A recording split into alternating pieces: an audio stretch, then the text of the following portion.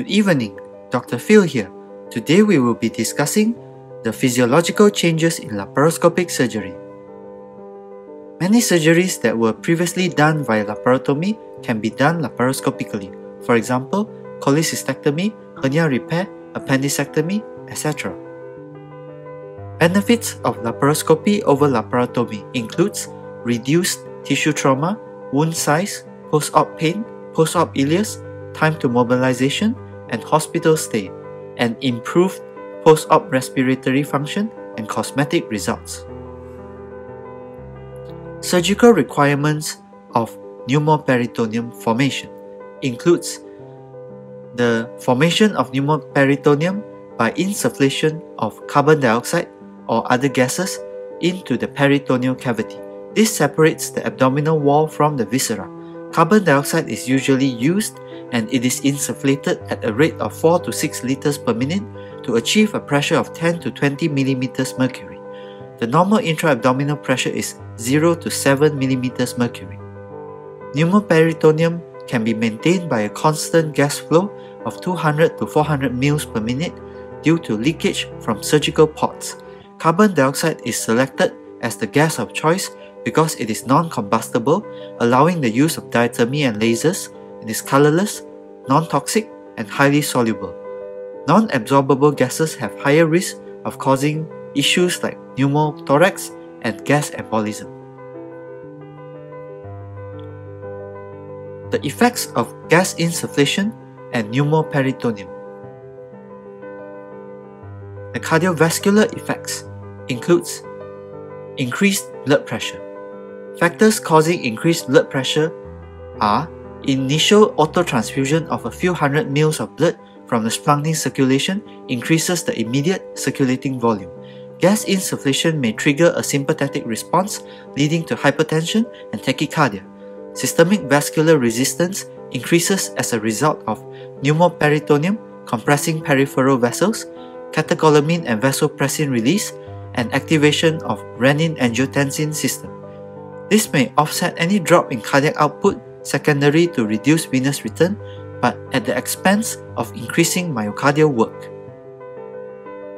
Factors causing decreases in blood pressure includes decreases in venous return secondary to raised intra-abdominal pressure compressing the inferior vena cava. Reverse Trendelenburg position risks marked venous pooling and effective hypovolemia. Stretching of the peritoneum may cause vagal stimulation, resulting in sinus bradycardia, nodal rhythm, and occasionally asystole. Prepare vagolytics to counteract this problem.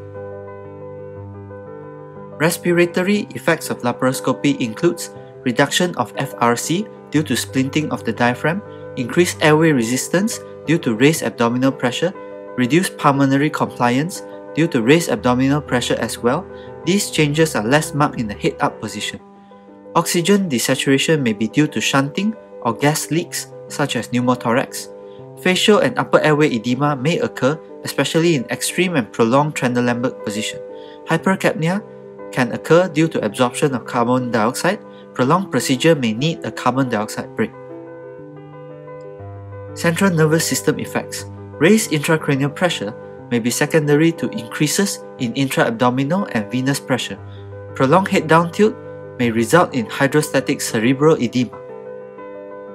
Gastrointestinal and renal effects includes the abdominal compartment syndrome, which is the sustained intra-abdominal pressure of greater than 20 mmHg.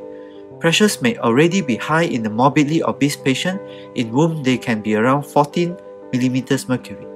Mesenteric and mucosal blood flow can be reduced by almost half in abdominal compartment syndrome. Renal vascular resistance is increased and glomerular filtration rate and urine output may decrease. There may be regurgitation of gastric contents. Tracheal intubation is favored by most anesthetists compared to LMA. Compartment syndromes may occur secondary to prolonged lithotomy in the Trendelenburg position.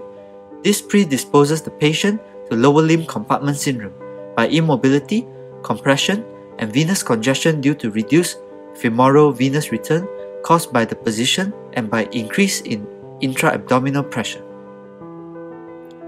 Complications of laparoscopic surgery includes surgical damage by trocas, such as damage to organs such as the spleen, bladder, liver, bowel or stomach.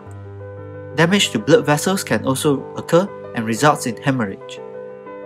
Extraperitoneal gas insufflation may occur through misplaced trocar or insufflation needle, an anatomical defect such as between the pleura and peritoneum, or gas under pressure within the abdomen dissecting through the tissue planes, and this may result in subcutaneous emphysema, pneumomediastinum, pneumopericardium, and pneumothorax. Suggestive signs of pneumothorax include a rapidly rising EtCO2, rising airway pressures, and falling oxygen saturations. The treatment is to evacuate the carbon dioxide from the abdomen, neither decompression or chest tube drainage. Vagal stimulation during stretch of pneumoperitoneum may lead to bradycardia or asystole. Rapidly deflate abdomen and administer vagolytics if this happens. Venous gas embolism may occur. Immediate discontinuation of insufflation should be followed by generic resuscitation. Carbon dioxide embolism is less dangerous than air and other gases as it is highly soluble. This may rarely occur when gas is insufflated directly into a blood vessel. Signs of significant gas embolism includes reduced EtCO2, desaturation, arrhythmias, myocardial ischemia, hypotension, and elevated CVP. Shock may occur due to CVS depression. Treat with fluids, vasoconstrictors, and inotropes. These are my references. Thank you.